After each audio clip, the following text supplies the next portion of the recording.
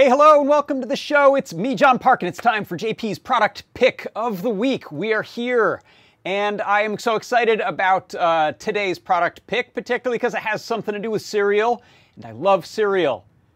What? Not that kind of cereal? Well, let's try to get excited about it anyway, shall we?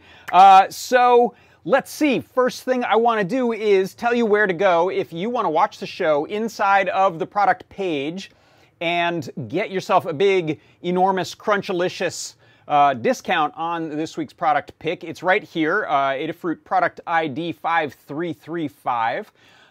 And you can also use the URL shortener for things like that. adafruit.it/5335 will take you right there as well.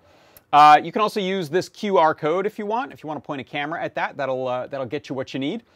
And if you head over there, you should see that if you refresh the page, the price has been cut in half. It's 50% off just during this show. So we're going to talk about the product, do a little bit of a demo, and you will have a chance to order up to 10 of them, depending on your needs. You could potentially need 10 of these.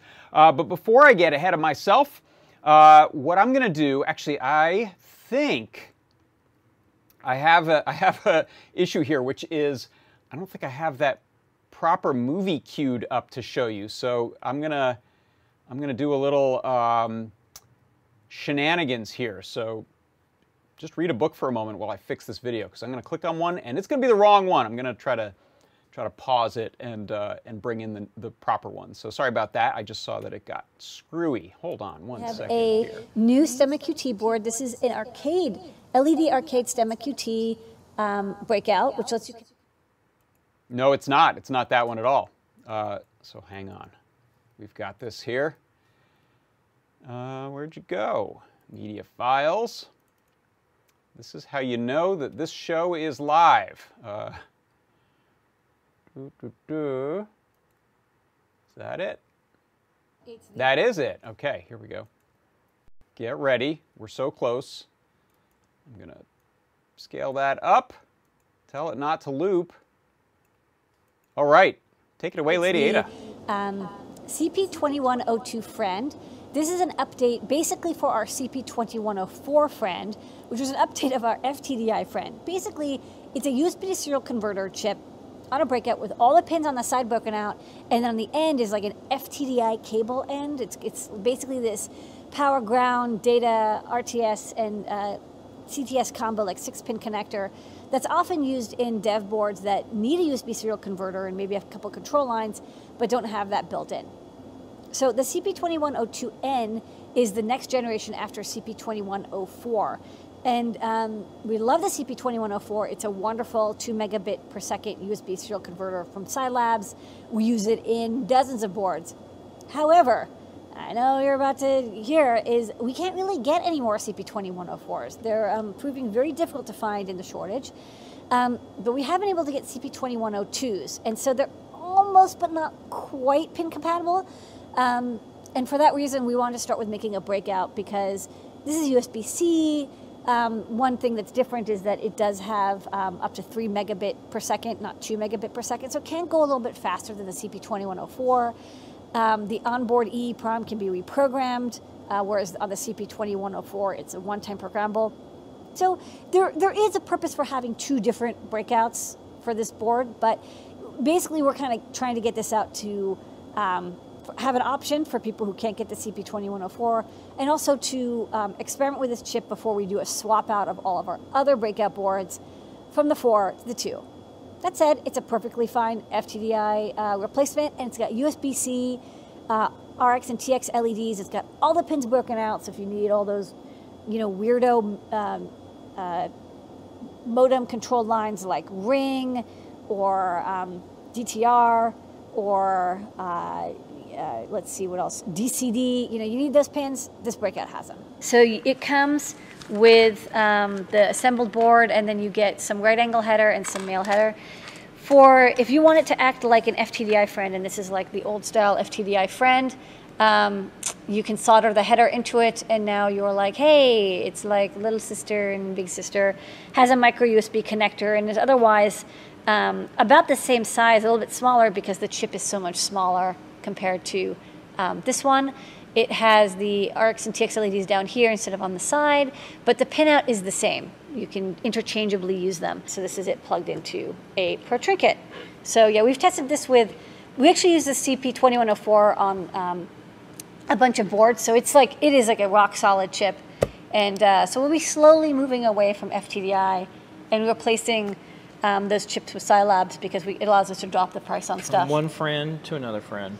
Yeah, a little bit. Yeah, okay. We still like FTDI. We just want to try another friend for a little bit. It's not you, it's us. Yeah, okay.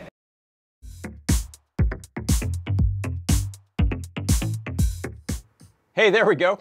So yes, that is it. Now, what I'm going to do, and I hope you realize that I had to cut in a second demo there, which was from the previous board, but they work identically. For all intents and purposes, you can use this the same way the 2104 worked. But we didn't have a demo of Lady Ada using that one, but I will do a live demo for you.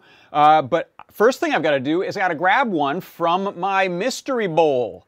So as you can see here, I have my mystery bowl for the USB serial converter. Check it out. There it is. Oh, yeah, that's the product pick of the week right there. It is the CP2102N friend. It's a USB to serial breakout conversion board.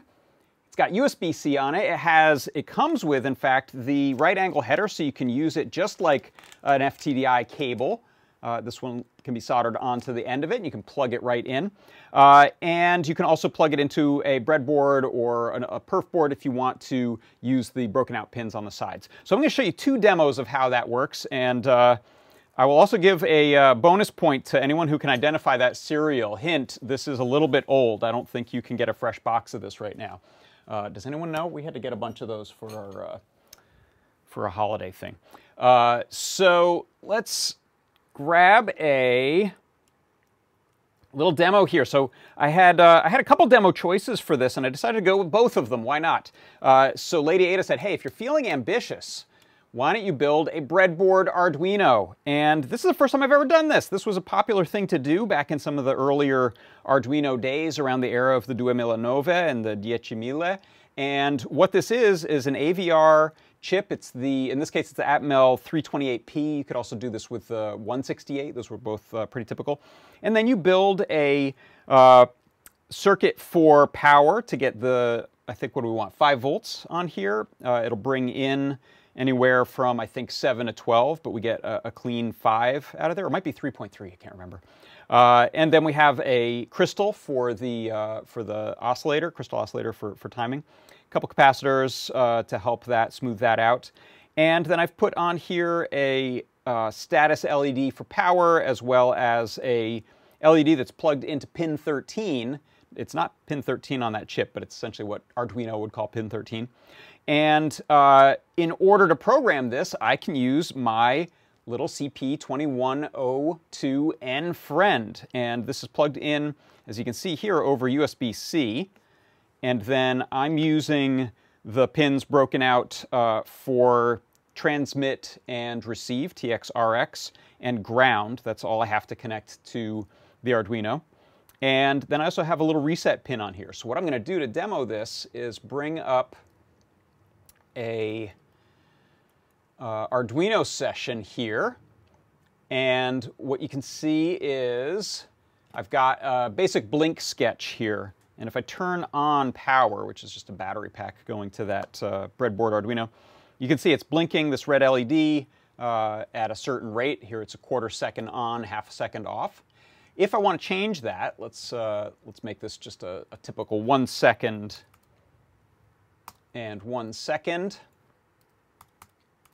When I go to upload this, I have Arduino configured to essentially think it's sending out to a 2009, but it's actually sending USB to my little friend here, my little CP2102N friend, which is then sending over serial to the chip here to program it. So I'll hit upload in Arduino, and then I'll hit reset once it starts to upload. That helps it. And you'll see it very quickly flashes the board. It's already done, and now my LED is blinking at that sort of 1 second rate. And here you can see it's got some verbose output here to let you know. Programs it really fast and programs it really reliably. One of the nice things when you are programming boards that had built-in USB to FTDI conversion chips like some of the Arduinos is they could be a little flaky to get them to upload. Particularly, I remember a lot of difficulties programming the Pro Trinket. The Pro Trinket, I can't remember if you could even do it over USB. I think you could, but it was way more reliable to do over what they called at the time the FTDI. So in fact, if I want to use this board to program a Pro Trinket, I'll show you how you do that. This is a pretty typical thing to run into. So here you can see I have a Pro Trinket, and I have soldered a little right angle header set onto it for interfacing with an FTDI cable. And really, it's the transmit, receive, power, and ground that we care about on here. There's also reset that's on there that helps it. You don't have to press reset on this board. So if I take my little FTDI friend here, and I'm going to carefully pry that up off of this breadboard Arduino. There we go. A challenge sometimes to not bend pins when you do that. Now we can plug in, and I think I've got those right. Ground is like that. Okay, I had it wrong. So what I'm going to do is give power to the Trinket, and that's actually using a micro USB. I don't know if that's a blink pattern that's running or a pulse. It might think that it's being programmed. So now I'll plug in my friend, CP2102 friend. And then in Arduino, what I have to do real quick is tell it that I'm not programming a Duo Millanova anymore. So I'm going to pick from a list that you cannot see, but I'll pick from Adafruit boards. And there's an option for Pro Trinket, 5 volts, FTDI, rather than USB. And then I'll pick my serial port. And now I'm going to just hit upload. It's recompiling. And that's it. It finished uploading. So now we have a little 1 second blink going on there. If I just undo those changes, now it'll be a fast blink. So let's re-upload. You can see it's doing the automatic reset. I'm not having to time any little clicks on there, which is great. And did it finish? Did I get it? I might have to reselect the serial out. Done uploading. Okay, there we go. Now there's the fast blink. So there are also other chips that you might want to program with this. ESP32 and ESP8266 boards often can be most easily programmed with the serial, the UART, USB to serial, like this board. As well as there are some things like router hacking. There are the WRT, OpenWRT routers that you can program over serial and upload open firmwares like OpenWRT. And there's probably a lot of other uses that you can find out there. So, oh, I'm just checking the comments, and someone said that YouTube is having an issue, huh? Oh, now it's back, huh? Well, thank you in the comments for mentioning that Twitch was working. I don't know what happened there. Yeah, I'm checking our Discord if you're wondering where I'm checking. Thank you. Yeah, thanks. Cedar Grove popped into the YouTube chat to let people know that things are working over on Twitch. Sorry about that. Did I disappear? Oh, I'm so sad. Hopefully there will be a version of this. I didn't record it locally. Hopefully there'll be a version of this that I can use to re-edit my my little 1 minute version of this later. So we'll have to check. Otherwise, I'll make a special short version of it. Let's see. Any questions in the chat? Let me know. I can if I head over to. Let me. I'll fix one more thing here and go to the Chrome tab. 1 second. Technical difficulties. Stand by. And there we go. So if you check it out here, here is our CP2102N friend. I'll hit refresh on that. We should see the price drop on there when it refreshes. Ooh, that's not wanting to refresh. Are we just having general internet difficulties? There it goes. Yeah, so $2.98 on sale. You can get a maximum of 10 per customer if you head over there to check that out. If you look here, there's a bunch of information about it right here on the product page. And if you scroll down, we have some technical details, spec sheets, and then you can also head to the Learn guides. And I think if you look under CP2104, you should see a Learn guide. Let's check that out. I want to verify where that is. Works basically the same as that, and pretty similar to the FTDI friend as well. CP2104. And yeah, it shows up in a bunch of guides. I don't know if it has its own guide, but in any of our guides where we're programming over FTDI, you can swap in. It's pin compatible, so it's not a lot to it. Cedar Grove says, as soon as I mentioned Twitch, YouTube started working. Yay! Thanks, YouTube. All right, so that is going to do it. Thanks for stopping by. Remember, if you want to go ahead and pick one of those up at a discount, do it right now during the show. There's no coupon code. It's just at that slashed 50% off price until the show ends. You have a little bit of a grace period, but not much of one. So if you've filled up your cart with these converters and you're ready to go ahead and do it. I'll go ahead and unplug this, and let's put a little hanger on there before we finish up, so I can put that up on the board. There we are.